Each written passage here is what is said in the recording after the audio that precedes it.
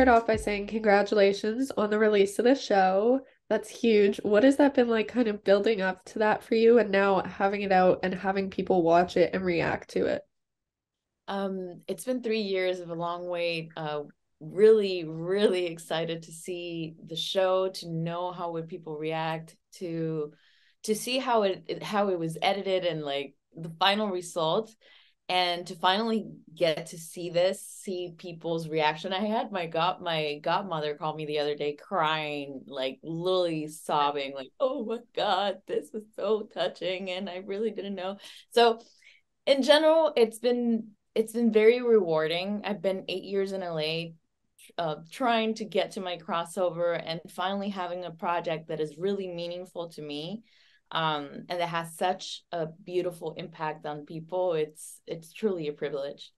Yes, and I mean, this is such a powerful series, as you said, but it also has a lot of meaning to you. I'm wondering what specifically drew you to want to be a part of this? Was it the script? Was it your fellow actors? Could you talk more about that?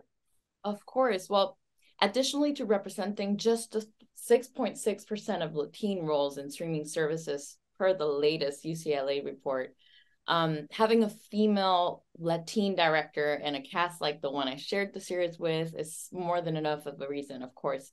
But the main aspect that appealed to me was Paula. I just felt like she had I had a lot of things in common with her. And although I can't say I relate to the challenges she has in regards to her legal status, I have lost friends in the process of migration. And this has impacted my life in so deeply that I felt like it was a responsibility to do this, to be able to portray these challenges and shine a light on these injustices is, again, a privilege.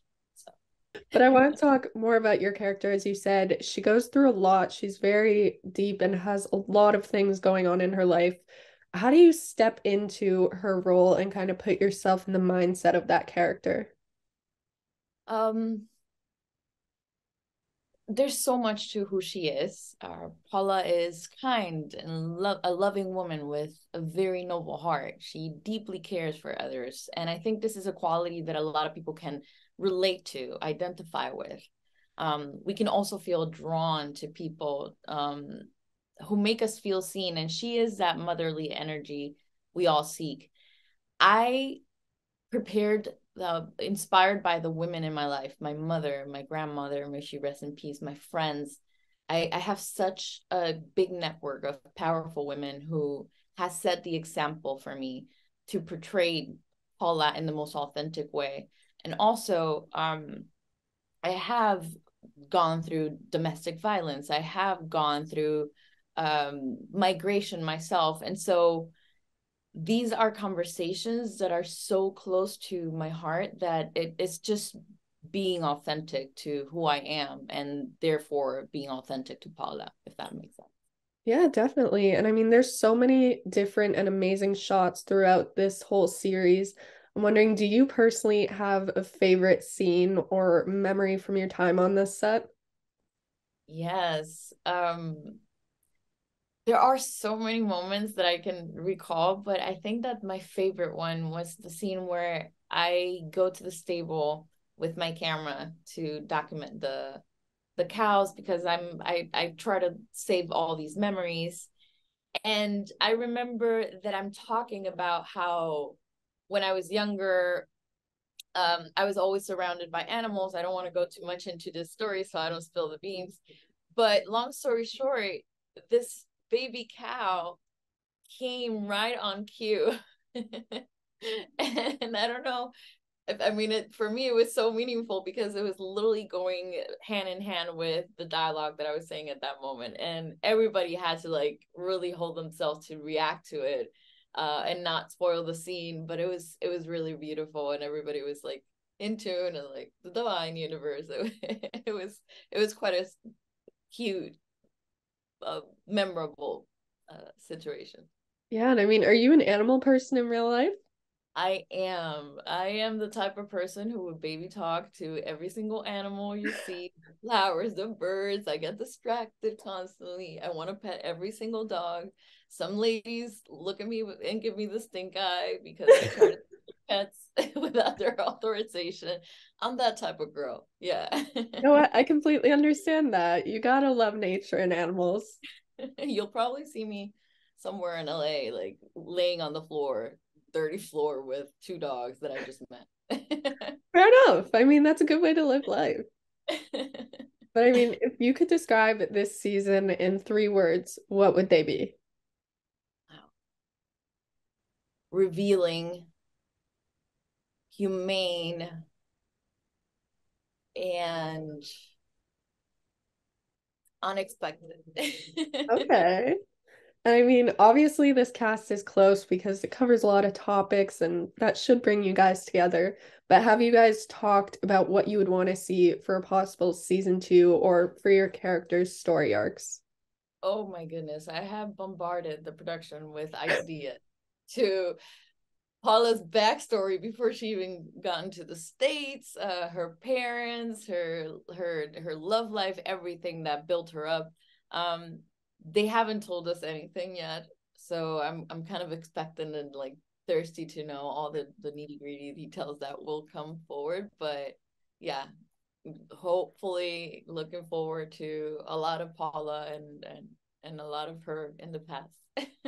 Definitely. And I mean, a big part of TV and movie is the fans. I'm wondering, have you had any fan interactions or has anybody reached out to you yet, kind of saying what this show means to them?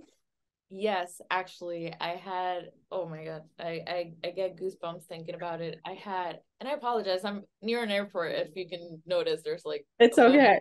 of planes. But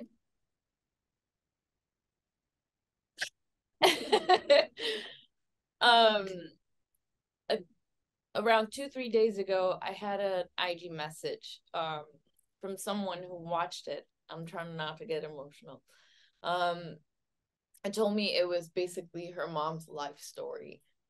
That it took her almost 10 years to find her mom after she was deported, and they finally got together and they live now in San Jose. And for me to be able to understand the level of impact it has on people in a personal level, it's an honor. Try not to cry because it was really impactful. I never thought I was gonna get a message from somebody saying that this was literally their life story. So yeah, it affected me deeply, and it validated um the place where I developed Paula from, which was a place of love, of honoring the many people and families that have been disrupted by the system and its ways. Yeah, and I mean, as an actor, does that push you to kind of want to take on more of these roles and bring light to all of these stories? Most certainly. I think that as an actor, we have the responsibility to bring light to conversations like these. When I was younger, of course, I you're thirsty and you want to do and experience as many characters as possible. But as I grow older, I feel that there's such a level of responsibility with every role I take, and Paula is certainly one that impacted me. And it makes me want to do more roles that have a responsibility for the audience that watches it. Definitely. And I mean, my last question for you, obviously, this release is exciting and you're getting all the feedback from it, but do you have any future projects that you could hint at or talk about? Yes, of course. Just a couple months ago, the system went out with Tyrese Gibson and Jeremy Piven.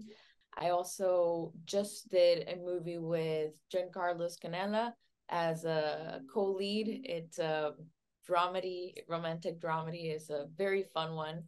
It's set to release on 2024, so very excited for that one. And a couple of shorts here and there. One of them is an outfit which talks about body image and the process of postpartum depression. So yeah, a couple of things coming up. Very excited. Yeah, well, I'm excited to hear all about them. And thank you so much for your time and congratulations on everything. Thank you, Gracie. Thank you for taking the time to interview me and being such a kind, beautiful person. Thank you.